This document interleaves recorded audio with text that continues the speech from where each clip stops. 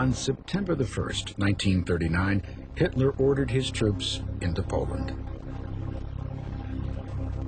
The German Air Force, the Luftwaffe, dropped a torrent of bombs on Poland's cities, while German tanks rolled across the countryside. It was the first use of the German military strategy called Blitzkrieg, or Lightning War, a new and devastating offensive that exploited new advances in tanks, artillery, and air power.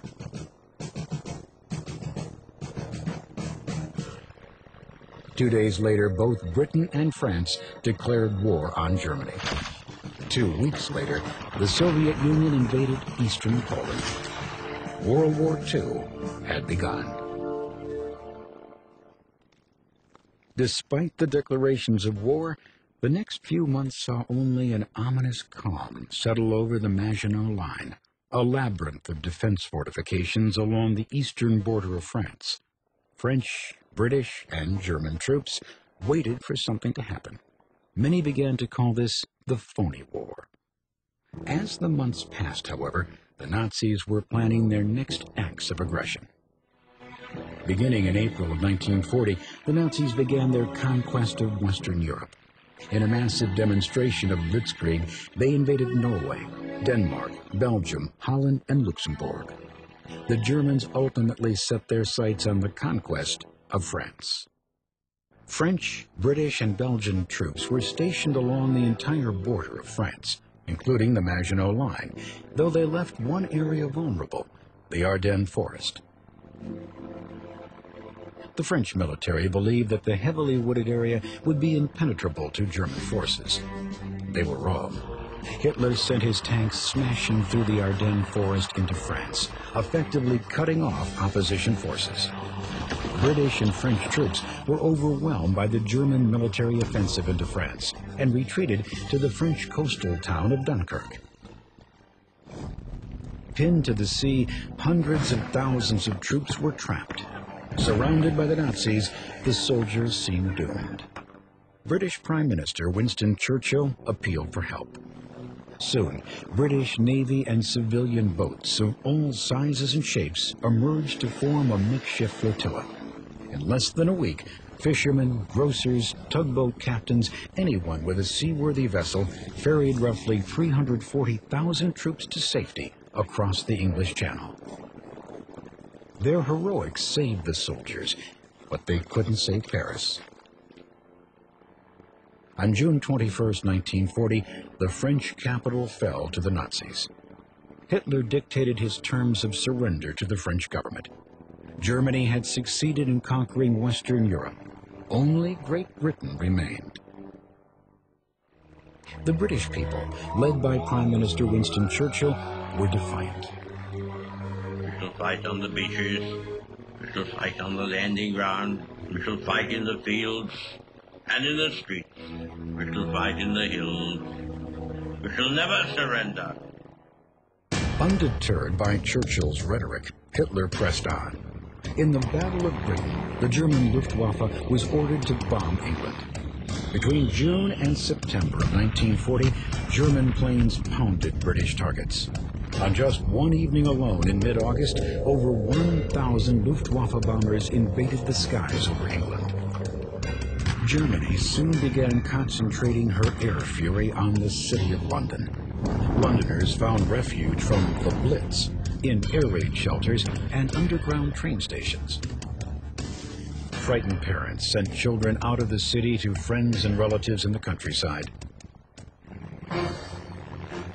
The attacks were relentless, but despite the overwhelming number of German planes, Great Britain's Royal Air Force, the RAF, fought back courageously. Using newly developed radar technology, the British were able to detect Luftwaffe planes coming over the English Channel. Early warning stations were set up along the English coast to detect the enemy and pinpoint German planes in the sky.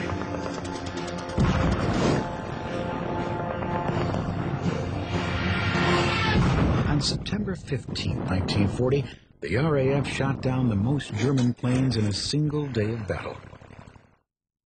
Defeated, Hitler called off his invasion for the time being. Addressing the British people, Winston Churchill gave thanks. Never in the field of human conflict was so much owed by so many to so few. But bravery alone could not win the war. Britain was crippled, with no more resources to build the planes and ships needed to withstand Germany's next attacks. Winston Churchill turned to America and FDR for help. In 1940, Franklin Roosevelt was re-elected to a third term as president, the only American president ever to serve more than 2 terms.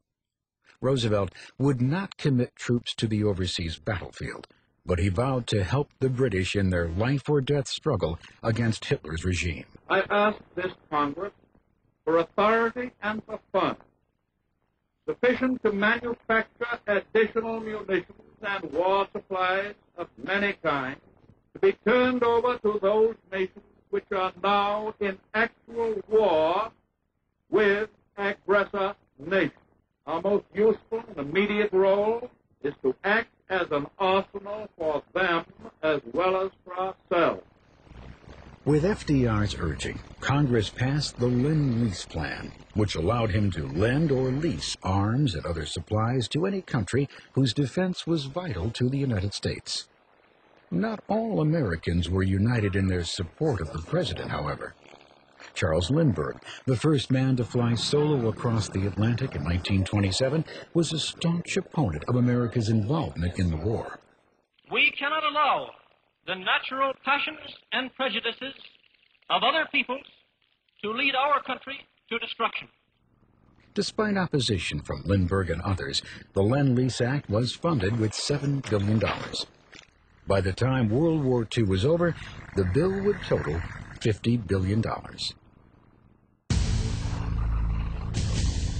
2 years after making a non-aggression pact with Stalin, Adolf Hitler turned his hostilities towards the Soviet Union. In the summer of 1941, he boldly ordered 3 million German soldiers to invade Russia.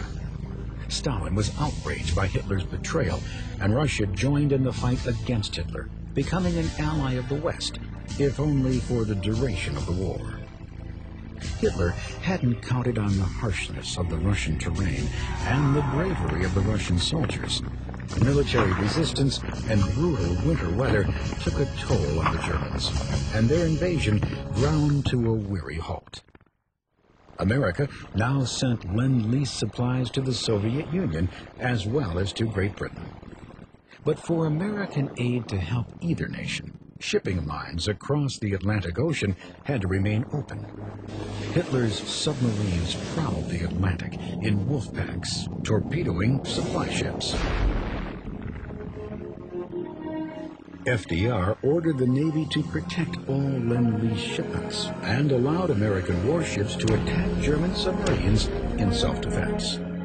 In July 1941, Roosevelt and Churchill finally met face-to-face in Argenta Bay, off Newfoundland. They agreed to issue a joint declaration on the goals of the war. Their agreement, the Atlantic Charter, became the basis for a new document called a Declaration by the United Nations, spelling out the ground rules for countries opposing the Axis powers. 26 countries eventually signed on and became known collectively as the Allied powers.